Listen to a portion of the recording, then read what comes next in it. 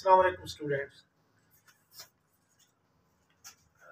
Fundamentals of physics bye Halliday, रेजनिक and walkers की lecture series के एक नए लेक्चर के साथ आपकी तरफ हाजिर हैं। आज हमने कुछ मजीद क्वेश्चन करने हैं चैप्टर 7 से, जो पिछली दफ़ा शुरू किया था। तो क्वेश्चन नंबर 19 है, ए card is used to vertically lower N initially stationery block of mass m at constant downward acceleration of g/4। यानी एक कार्ड के जरिए कार्ड को ऐसा ऐसा नीचे उतारा जाता है ताकि फ्री फॉल ना हो, लेकिन उस वक्त उसकी एक्सेलरेशन है जैसे equal to g/4, 1/4 of the acceleration due to gravity.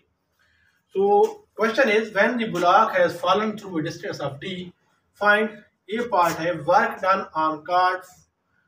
done by the card force on the block. अब देखें, card force is acting upward and block is moving downward. So net force is in the downward direction, and net force is always equal to, by Newton's second law of motion, F is equal to ma.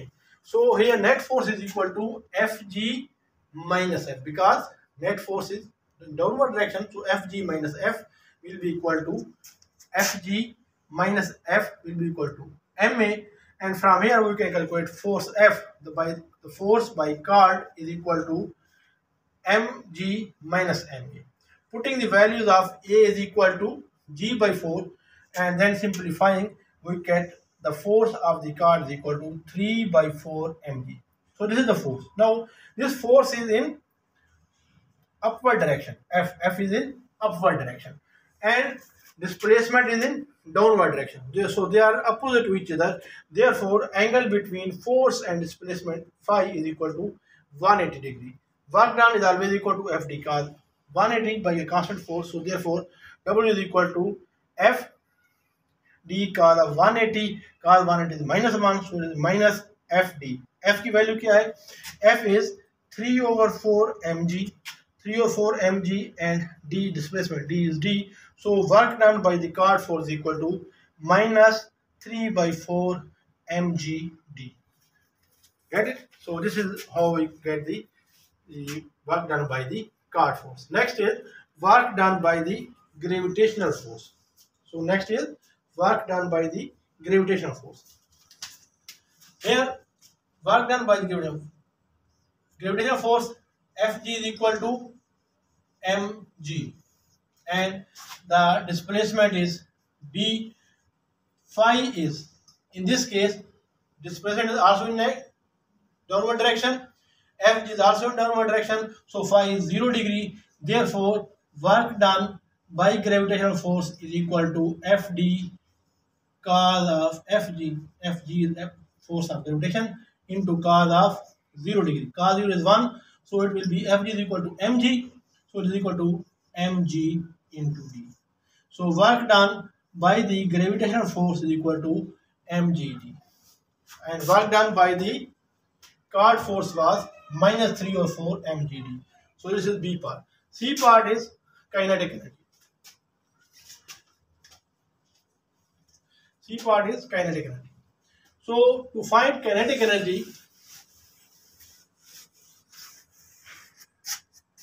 we use the work kinetic energy theorem. So work done, net work done is always equal to change in kinetic energy. Change in kinetic energy is equal so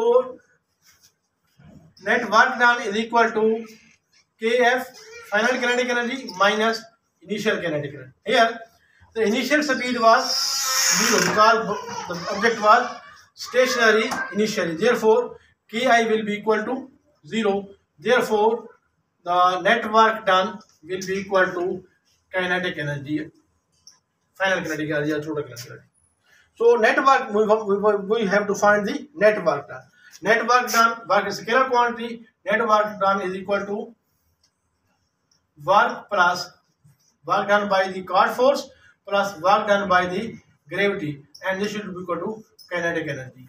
And putting the values of work done by the card force and work done by gravity from part A and B, we get the kinetic energy is equal to mg d minus 3 by 4 mg d. Therefore, K is equal to 1 by 4 mg.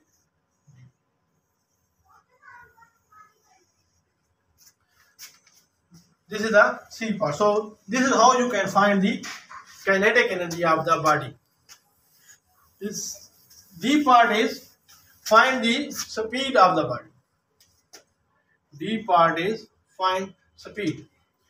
We know that kinetic energy is equal to half mv square. So therefore, using the answer in C part, that is kinetic energy is equal to 1 over 4 mgd is equal to half mv square. So m is cancelled with m. 2 1s are 2 2s are. We get v square is equal to half gd, or taking square root, we get v is equal to square root of half gd. So in this way we can find the speed of the object by using the formula for kinetic energy. K is equal to half mv square, putting the value of K from part C, which is equal to 1 over 4 mgd, and we know that this is equal to half mv square. Mass is capital M as given by problem statement. So m is cancelled with m. 2 1s are 2 2s are simplified. So v square we get v square is equal to half gd. Taking square root, we get v is equal to half gd. So this completes our question number 19. According to given figure, a block of ice slides down a frictionless ramp at angle of theta, and theta is given to be 50 degrees. Theta is given as 50 degrees.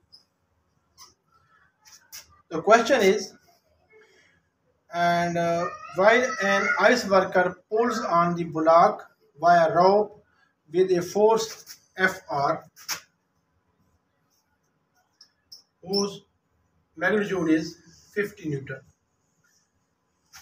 through a distance d. This is distance d. D is 0.50 meter. The change in its kinetic energy increased by 80 joule. Question is, अगर ये रोप ना होती तो फिर इसकी kinetic energy में कितना इजाफा होगा। एक्चुअली हमने ये देखना है कि रोप की वजह से इसने ये एक्स्ट्रा काम वर्क है। तो अगर हम रोप का वर्क निकाल लें, इसमें से माइनस कर लें, तो that will be the in will be equal to F R into D, because F R and D are in the same direction metre. So the change in kinetic energy will be 25 joule. So if the rope was not present, then the kinetic energy change will be increased by 25, because 25 joule work has been added or done by the rope force. Therefore, if rope was not present, then change in kinetic energy will be 80 plus 25. So in this, our problem's answer is 25 joule. That's it.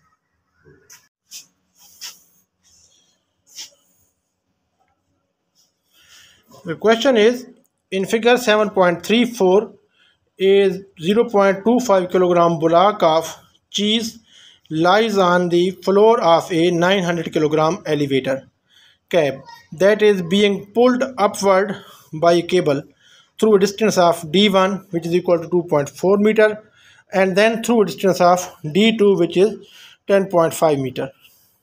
Question part A is, through d1, if the normal force on the block from the floor has a constant magnitude of 3 Newton, how much work is done on the cab by the force from the cable?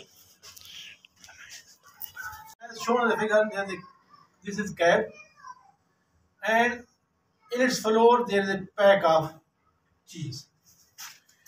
The mass of cheese is 0.25 kilogram. So in this case,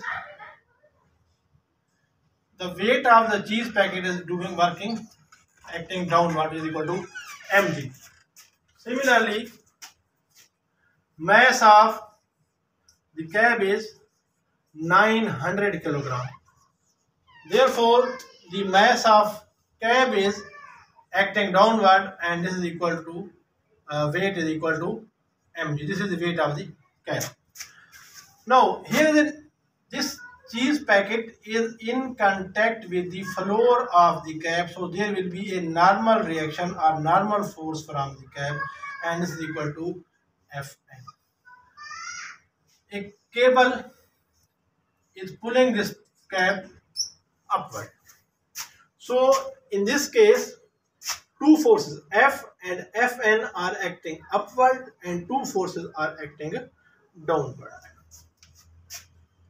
Therefore, we can write that the upward force is F plus Fn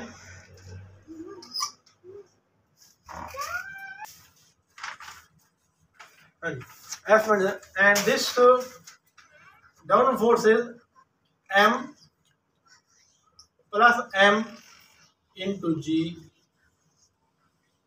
and this should be equal to total net force. Total net force is equal to total mass. Total mass is M plus M into some acceleration A, which is being produced in this overall cab. Cheese plus cab is M plus M into V. And here we will put a negative sign here, because this is upward force, this is downward force. So net force is upward force minus downward force is equal to MA. M plus M is the total. So we can write here as F is equal to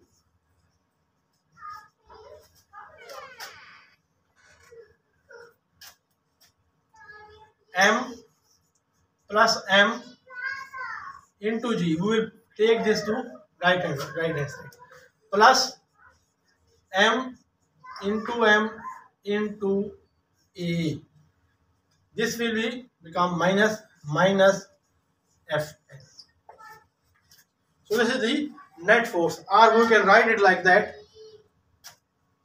F is equal to, we take M plus M common, so we get M plus M into G plus A minus Fn.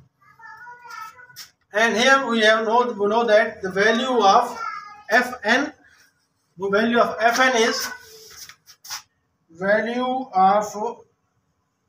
is 3 Newton.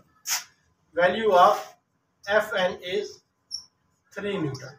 But we do not know A, so we have to find A first. Because we cannot determine or calculate two unknown from one equation. We have to calculate A first. So how to calculate A? It is very easy. For cheese